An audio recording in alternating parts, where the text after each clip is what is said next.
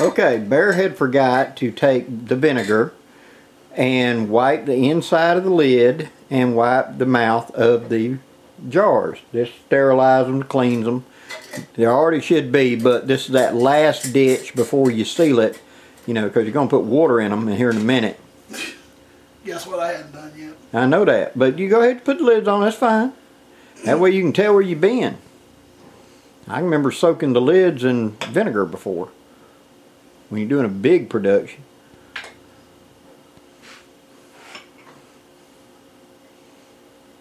Wasn't that a rite of passage? You had to dye Easter eggs for the younger kids in the vinegar. That was to train and see if you were safe enough to use in the canning process for doing lids and stuff, being around the vinegar.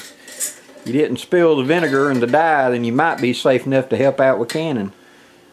Okay.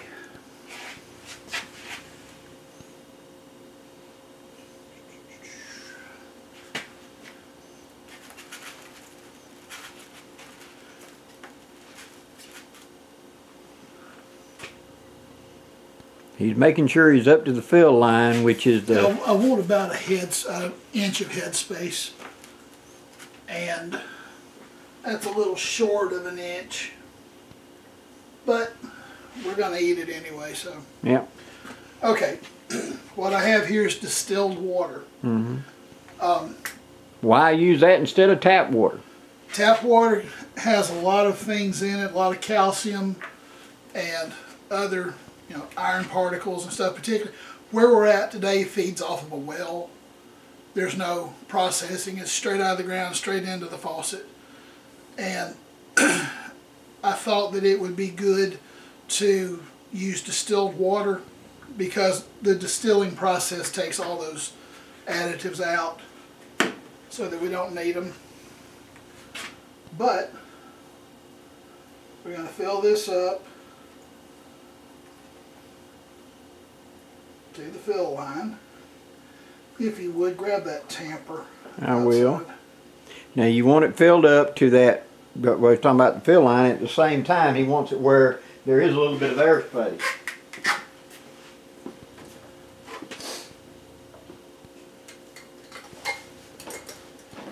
And again, when you put the lids on, you don't want to do it more than just finger tight. Now, that may vary. Here you go. All right, thank you. Be right back. Okay, the water has filled in. There's no air bubbles. Air bubbles are not your friend.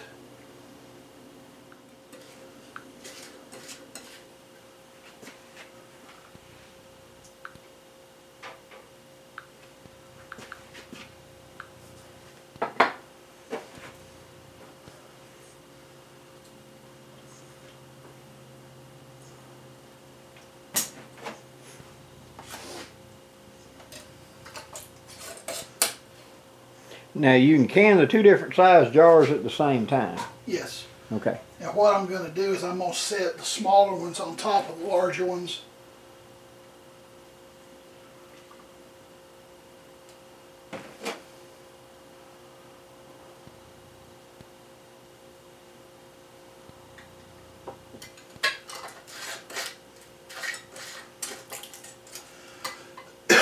I have already wiped all these jar necks, all the mouths off before I seated the lids.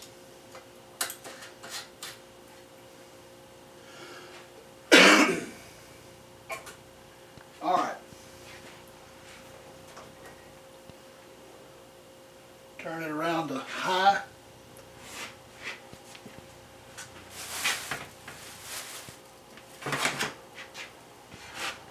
I've wiped the ring down with oil to lubricate it. I've wiped the lid of the pot down with oil to lubricate it. So what we have left is to line up this arrow with this arrow. Cam it closed. Count it closed. and then wait for it to build up. Mm-hmm. This is our vent. Mm-hmm. Okay, this is our emergency vent. If it gets up so high, it'll blow this little rubber button out and it'll vent. We're not going to let that happen. So while we're waiting for it, what we're going to do is we're going to wait for it to come up. Now the water's already warm. Okay, the hot plate got it warm, so we're ahead of the game. The jars are going to come up to temperature, and we're going to start venting steam here. When it starts to vent steam, we're going to let it vent for 10 minutes. 10 minutes. And then we'll put the what we'll do, rattler, it's around here. We'll find the rattler. Anyway, it goes on after 10 minutes, and then we'll let it cook for about 90. It'll be under pressure for about 90 minutes. After 90 minutes, we're going to turn it off. Just completely off. We're not going to touch it. We're not going to mess with the we're not going to mess with the jiggler, the rattler. We're not going to mess with anything. One thing that I did not remember was to add a couple of good glugs of vinegar to my water. That keeps the scale down. Now, because we weren't too far into the system, we're not behind anything. So we're going to let this come up to pressure, let it vent for 10 minutes, and when it starts to vent, we'll be back and show you. Okay? Alright guys, I don't know if you can see it. Seeing little puffs of steam if coming you look out. right here, yeah, there's little puffs of steam coming out. When that gets to be a steady stream of steam, we'll start the clock. You can see I've already got my timer set, and we'll be good to go. But we need a good strong column of steam coming up out of here. And when I do that, we're going to let it vent for 10 minutes. Then we're going to drop the rattler on board, and I'm going to turn the heat down to medium, and it's going to go for 90 minutes. Alright guys, see that good column of steam coming out there? We're almost home. We've got a minute and a half. And when that minute and a half gets here, I'm going to drop this rattler on top, and we're going to walk away for 90 minutes. And after 90 minutes, I'm going to come in here and turn the heat off. We were building up too much pressure a minute ago, so I had to come in and turn the heat down. Alright.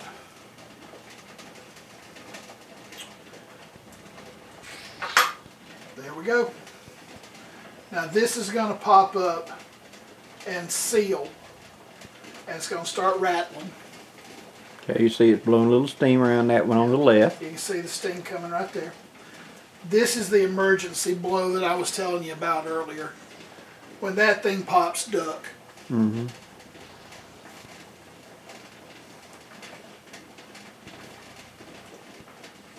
And the rattler should start making noise when the pressure gets to point X.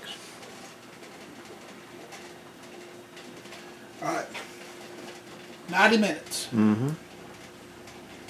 Go. Mm-hmm. Okay guys, what you're seeing right now is, notice the little top is dancing, and you're hearing that little sound. That's what you want to hear. This one has popped up, which means the tank is now sealed, and now it's just the weight of that jiggler sitting there doing it. So it's doing its right thing.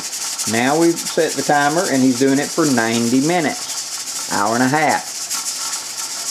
That's how you do it. Okay guys, we're going to call it quits that. We've walked you through, it's kind of long, all the stages, but process the meat, process the vegetables, like Baird talked about, doing the vinegar and etc. to seal it, sanitize it. Got it into the canner, got it up to temp, let the 10 minutes go by, put the rattler on, it's now fully sealed and it's sitting there doing it. Matter of fact, you can hear the rattler right now. Yeah, they're rattling. Hour and a half. We're going to lose daylight, so we're going to cut this short. Yep. But on 51, when we get together, we'll bring out the completed jars and let you see what they look like. All that's going to happen now is, like you said, it's going to go hour and a half, then you're going to turn the heat off, leave it sealed up, and let it just sit there overnight, completely cool everything down, and then he'll open it up tomorrow, pull out the jars, and he's good to go. Yeah, and it's, like I said, he's got to get home, and I'll sit here I'll be here for the next hour and a half, and in 51, we will bring it back out, let you see how we did. May even fix some and let Blackie try it. Yeah, I mean, well, it is, when it comes out of here, it's going to be cooked. It's going to be cooked. It's cooked in the can, so it's not going to be raw meat or nothing. It's going to be a cooked meat and vegetables in that jar. You got to remember that water boils at 212 degrees Fahrenheit. That's 100 degrees centigrade. It's also under 10 pounds of atmospheric pressure. Now, right here at sea level, it's like 1 pound per square inch. That's under 10 pounds of pressure. So it's going to cook it. Yeah, it's going to put, by increasing the pressure, you lower the cook time and things cook quick, so to speak. That's the problem you got on the opposite end of that, is at high altitude, it takes forever to cook something. That's why you use a different weighted rattler. You're going to use the 15 pounds at higher elevations. That's just food safety. But that's what's coming up. And do we have anything else? And then we're 2 weeks out from the Silver Wolves. Like I've said in past videos, that's going to be a hoot. Yeah, this is going to be a real busy spring to me, because we do the Silver Wolves, and then I got immediately, just continuation really, is my gathering for a week. And then I come home for just a week or so, and then the first weekend of May, I'm going to be in North Carolina at a big gathering up there, an expo. And then I come home, and the very next weekend I go to Ohio for the boot camp / Pathfinder gathering, and then I get to rest. So it's going to be a busy, busy spring for me. Yes, it is. And that just gets you what, to June? Yeah, it gets me to June. And then it'll be hot, and we'll be doing stuff trying to not sweat. So, well, guys, we appreciate y'all following along with us. And then, like I said, 51, we'll bring them out, and we'll look at them a little more in depth once we get them cooked and ready to go. If you can find you one of these, The vacuum sealer. Yeah, the miniature vacuum sealer. It's well, I was trying to find out who sells them. Anyway, they're advertised on YouTube a lot. Get you one. It's worth the price of admission. So, and these jars, we did these jars, and we did 3 or 4 more over here that are off camera. But Blackie's going to take these home for him and Mrs. Blackie. Yep, that'd be more than enough meal for us. Take them out. They're canned, they're safe, so it's got an almost infinite shelf life right now. Yep. Be sure that when you decide you're ready to use this, wash it. Yeah, wash the jar. Outside of it. Yeah, wash, and when you're ready to cook it, wash the beans, let them soak, let them soften up. Hour or 2 would probably be fine. What I usually do is I'll take them out, rinse them, make sure there ain't no rocks or nothing. And we had talked about this off camera. Do you want to go ahead and do that before you do it? I don't, because it's already dry in the bag. I just know I have not washed or cleaned them. So when I get done canning them, it's just like I pulled it out of this bag. So I will wash it and clean it, because if I wash it, I got to worry about now they're damp, and I go to can it, they're not truly dry. You don't want to can these wet. You don't want to vacuum seal these wet, because if you do, they're going to mold. Yeah. They're going to rot, and that's not good. No, so what we'll do is I just leave them dry and just realize when they come out of here, time to wash and clean them before I cook them. And my typical thing to do with peas or something that's dry is I'll put them on and bring them to a good hard boil for like 10 minutes. And then I'll take them off the heat and just let them sit in that hot water for, say, 30, 40 minutes. And that only lets them swell up. And then I'll start cooking. If you do that, you'll cut the cooking time in half. Better yet, I do it at night right before I go to bed, set it and just let it cool. In the morning when I get up, then put it back on the fire, put it on medium heat, and let it start cooking. And in like an hour, hour and a half, they're ready to go. Just until it's tender. Well, guys, we're gonna cut it quits there because I gotta get going. Anything else, brother? We're done. Till next time, guys, I'm Blackie. And Bear. Wishing you safe journeys. Have a great day, guys.